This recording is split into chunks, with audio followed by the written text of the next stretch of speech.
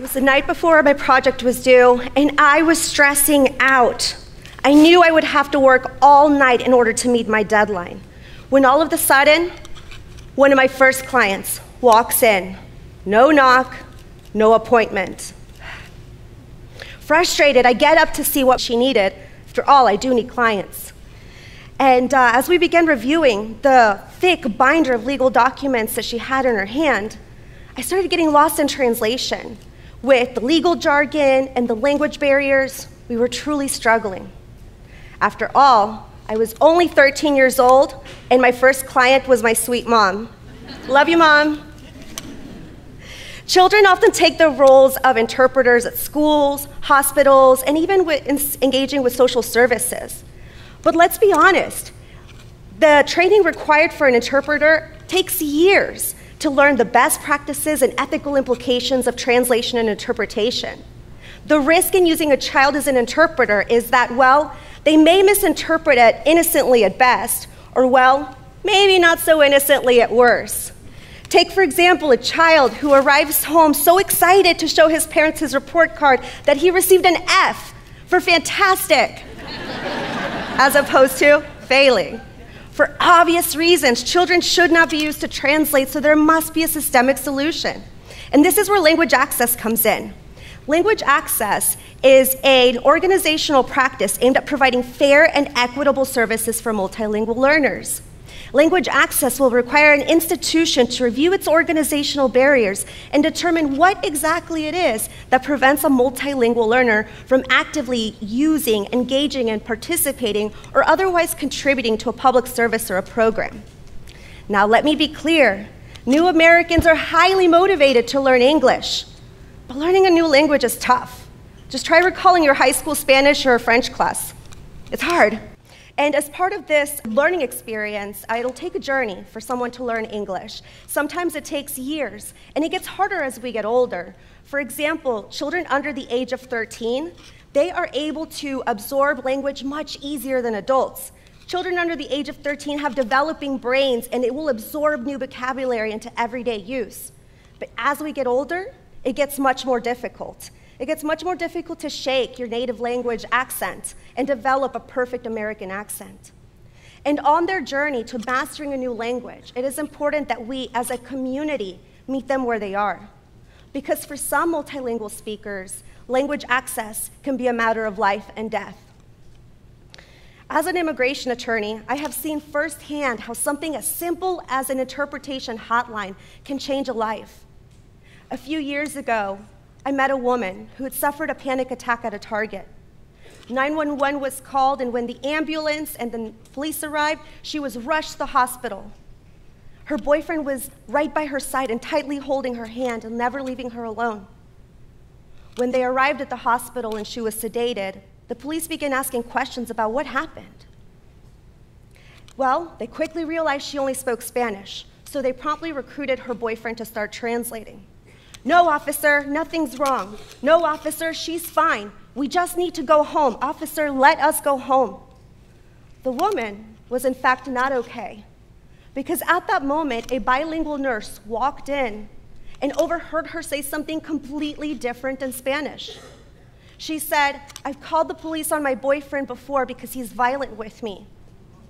I've tried leaving him and ending this relationship, but he keeps stalking me.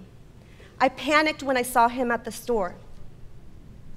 This woman was lucky because without the bilingual nurse who was at the right place at the right time, officers wouldn't have been able to do their jobs, and this woman may have been sent home sedated with her abuser. Now, language access can be a lifeline, and the Constitution recognizes the importance of language access. The Equal Protection Clause provides that the government cannot discriminate based on race, color, or national origin.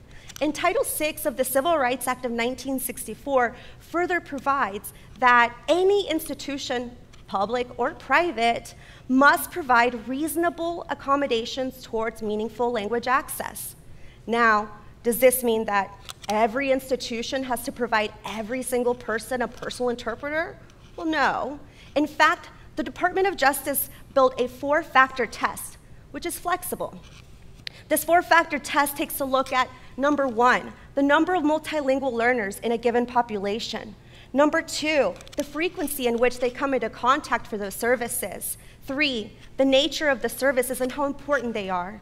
And 4, the cost of providing language access.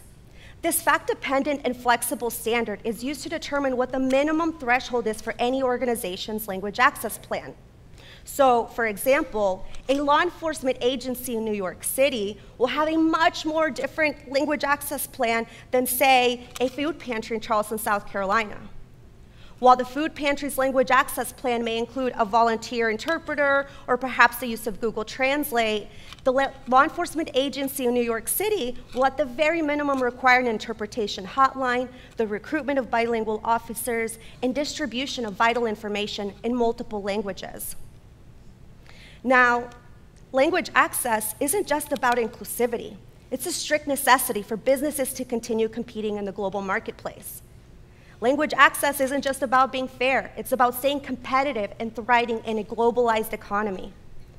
Language access can, in fact, be a gateway for economic growth. So, let me ask the audience a question. What do you think is the most spoken language in the world? So some of you may think English just like I did, but in fact, only 18% of the global population speaks English. Let me ask you another question. Do countries have official languages? Well, some countries do have official languages. South Africa has 11 languages declared in its constitution. Spain has 4, and Switzerland has 4, including Italian, French, German, and Romansh, spoken by less than 1% of the population. And here, in the United States, we don't have an official language. It's not in our federal law, it's not in our federal policy, and it's not in our Constitution. And I suspect that it has something to do with the fact that our founding fathers and other colonists brought with them their native languages of Dutch, German, and French, not to mention the many Native Americans who already spoke indigenous languages here.